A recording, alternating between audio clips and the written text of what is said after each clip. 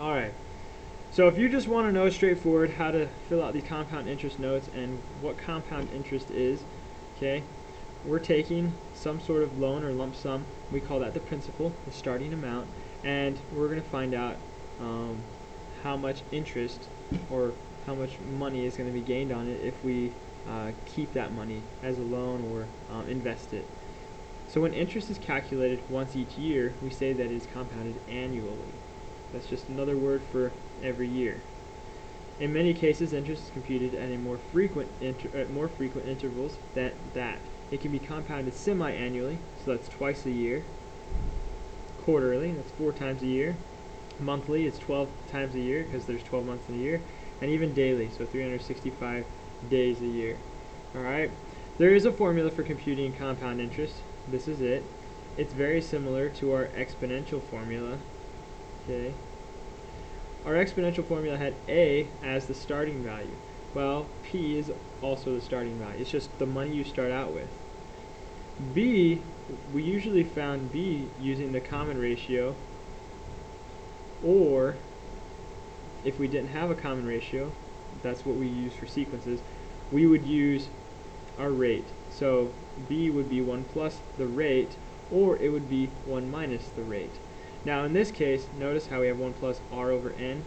It's a similar idea, 1 plus the rate. This is going to be our B. Now let me describe what n means. Alright?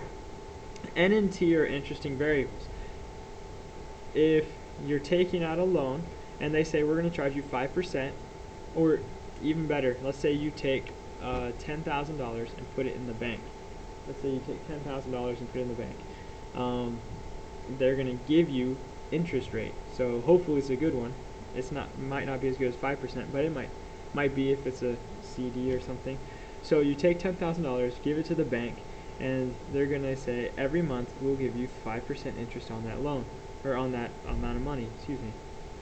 N is how many months is this going to occur in 1 year? Well, it's going to occur 12 months in the year. If we said they would do it every 6 months, it occurred twice a year, because there are 2 sets of 6 months in the year. Or if you said it's just going to happen every year, N would be 1 year. Alright, so N is the number of times per year the interest is compounded. If yearly, N is 1. If semi-annually, it's 2. If quarterly, N is 4. If monthly, N would be 12. And daily, N would be 365.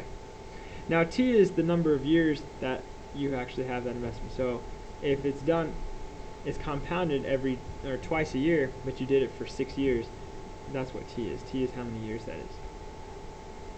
So let's take a look at an example here. Alright, so find the interest on $7,000 compounded at 3% for 5 years. Alright, well, first things first, you're going to want to write out your formula. Okay. And then your steps are as follows. Okay. First step that you're going to want to do, define the variables. Alright, well, P is going to be your principal. That's $7,000. That's how much we start out with. Alright, well, the rate, that's 3%. That's pretty easy to find, but remember, we don't multiply or divide with percent, so we're going to change that to a decimal, and all you do is divide by 100, and that gets it for you. T is, we're going to do this for 5 years. Alright, now this particular box wants us to compound this yearly. That means N is going to be 1, because it will be compounded 1 time in a year. Well, the second step is to substitute all your variables into your formula. So A is equal to 7,000, 1 plus the rate, which is 0.03, divided by N, which is 1, raised to the N times T power, 1 times 5 power. Then you're going to want to simplify and solve.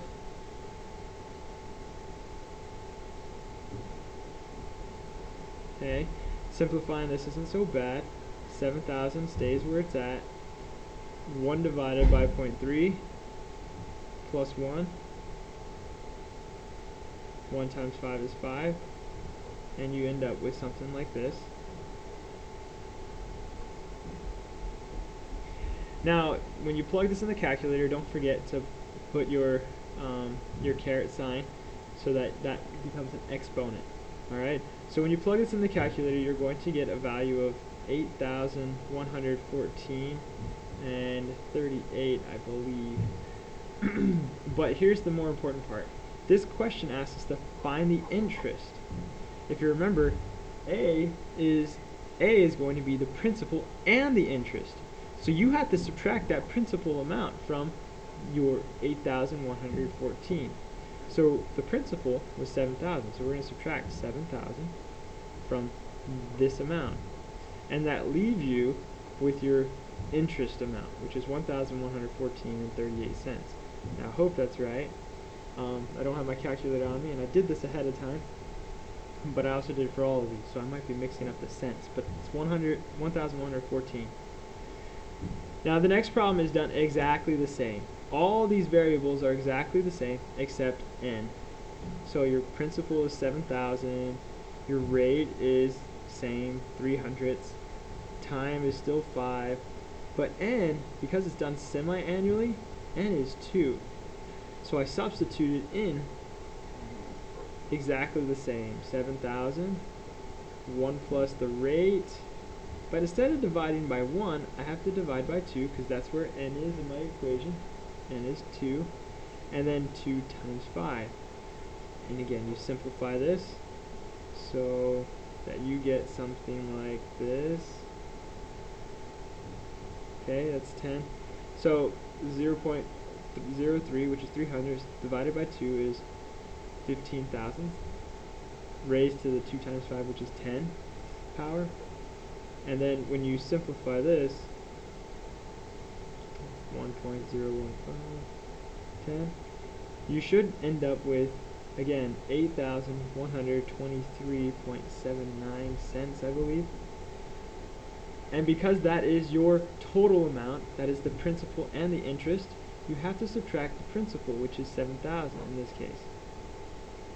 So that leaves you with a total answer of $1,123.79. If you continue on with these examples, substituting the same variables in, you are going to see how the more that the interest is compounded, the more money you make. Okay? The only other piece that I would explain to you is how to do a word problem. It's exactly the same. You just read it.